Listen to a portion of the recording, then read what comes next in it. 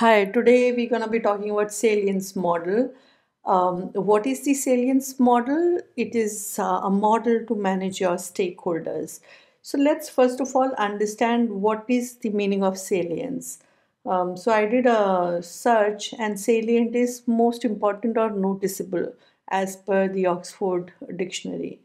So the model, which was released by Ronald Bradley and Donna in 1997, talks about what is stakeholders, what are different dimension of stakeholder, and how do you manage them as a project manager.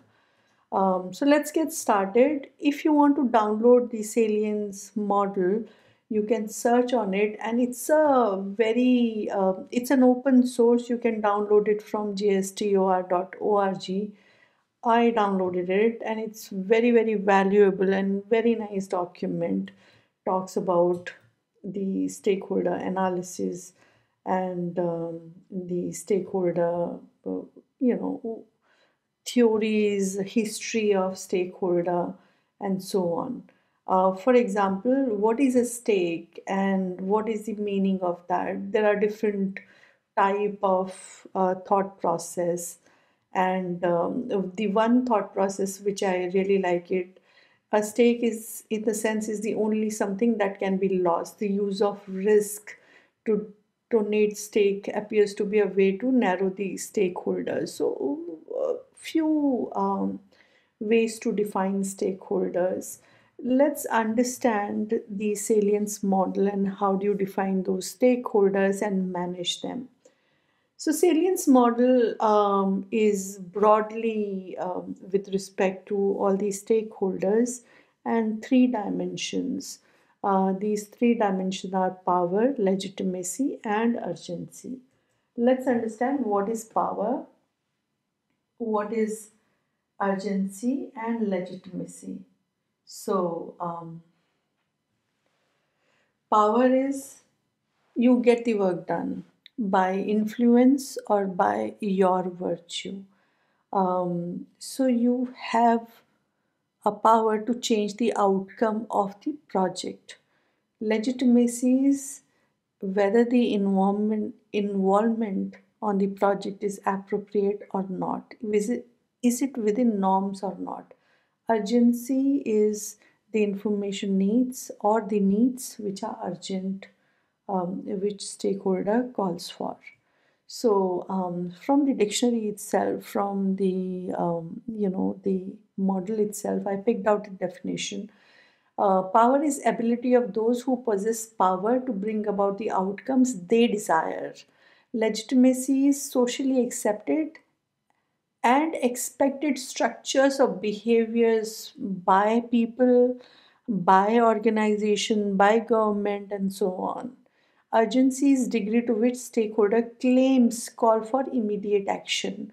Urgency could be time sensitive, that means I need it now or I need it later, and information sensitive, which is the information which I sought is critical information or non-critical information. So there are these two aspects, but from the urgency perspective, generally the thought process is how much time do you need to cater for this particular information or this particular need of a stakeholder. Now, salience model, what you see on your screen is a Venn diagram. Salience model divide the stakeholders into seven type of stakeholders. So I'm going to talk about the first type, which is first three type, which is latent stakeholders. These are the stakeholders which has only one aspect. For example, the organization or people who have only power, the organization or people or entities who have legitimate authority or legitimacy over the project. And then the third one is the people who have the urgency, who want things to be done. So let's look at the thing which is power. These are called dormant stakeholder. I'm just going to mark them as first. These are dormant stakeholders.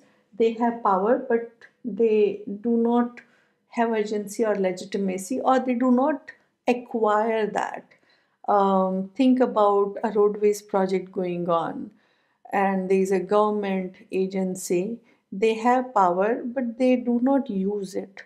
So government agency can come inspect and stop the project. Similarly, a media organization, roadways project going on, they are not writing about that roadways project. They are dormant as of now. In case the roadways project is delayed beyond certain time frame, then this media organization may start talking about it, which means they acquire some more aspect of things and then start actioning on them. But these are the stakeholders who are not doing anything. They are dormant. They are sleeping right now. They are powerful, but since they do not have any urgency or legitimacy, they are not doing anything for your project or for your initiative. So these are dormant. They do not, you don't need to cater to them as of now. Whenever they ask, whenever they wake up or acquire other dimension, then you need to work with them. The second dimension is discretionary. Discretionary stakeholders are those stakeholders which are legitimate stakeholder, only this dimension. Um, you, these are the people who are legitimate, but they have no power or urgency. So think about again a roadways project going on. There are NGOs, environmental NGOs, and so on. Um, they they may request for certain things out there. You as a project manager can have a discretionary decision where whether to cater to their needs or not to. So these are discretionary stakeholders. You can handle them based on your project objectives. And then urgency. These are the third type, which are demanding stakeholder. These are the people or agencies which are talking a lot, which are creating unnecessary drama if the needs are not met. Think about a kid which is, which is asking for ice cream, and you as a father or mother do not give them the ice cream. This kid does not have power, the information or the ask is not legitimate. You deny that, and he or she is creating drama by just crying out loud, not cooperating with you, showing different type of gestures, lying down on the floor. So these are the people who can create drama. You might want to ignore them if you want, but in case they tomorrow they acquire some other attribute, then you have to manage them accordingly. So let's look at the next stakeholders, which are the second level, which have two attributes with them. These are called expectant stakeholders. So let's look at the first one, which is dominant stakeholders. These are the combination of power and legitimacy. So this is the cube I'm talking about here. So I'm just going to write 1, 2, 3 again. So this is the one which I'm talking about. These are the stakeholder which has power and legitimate right to the ask. For example, the government office which want roadways companies to abide by certain rules. You need to do whatever they have asked you to do. Simple. So manage them and work with them because the claims are legitimate. Then there are second stakeholders, which are dangerous stakeholders. These have power and urgency. This is the cube which we're talking about. These are the urgent or dangerous stakeholders, sorry. So these are the stakeholders which are the stakeholders which can use corrosive, these are not legitimate stakeholders. So these are the people who use punishment or different ways to torture and take the outcome in their favor. Think about terrorist group who would make unnecessary demands by hijacking a car or aeroplane. Now, by hijacking a car or a particular aeroplane, they have the power and they are talking about certain needs which needs to be met urgently. So, how do you work with them? You try and find out them in advance. These are the threat to your project. If you mitigate these threat or if you plan for these kind of nuisance value stakeholders and plan for them beforehand, then you are in much better condition. So plan for these kind of nuisance value earlier. Then there are third type of stakeholders which are dependent stakeholders. These are these stakeholders which are aspect of legitimacy and urgency. These do not have power.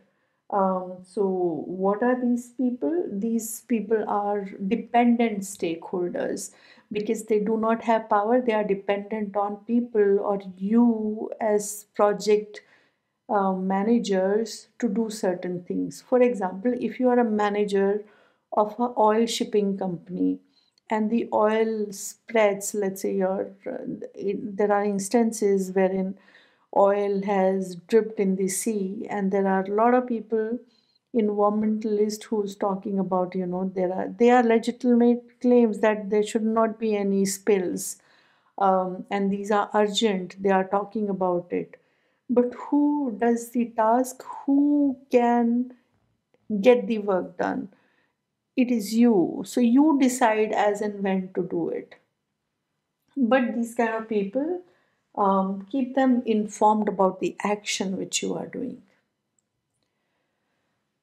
Then the last one is definitive stakeholders. These stakeholders are the aspect of all these three, and this is obviously the most important stakeholders. They have the power, they are legitimate, and they have urgency.